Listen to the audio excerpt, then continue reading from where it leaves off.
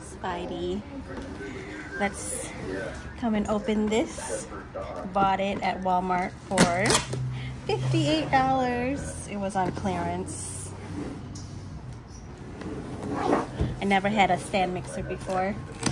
I always wanted the KitchenAid one because it looks so fancy. And yeah, that thing is heavy. Okay. This one is lighter.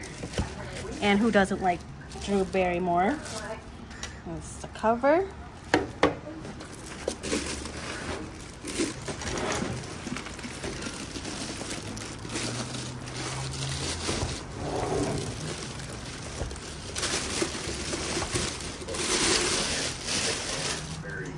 Look at that.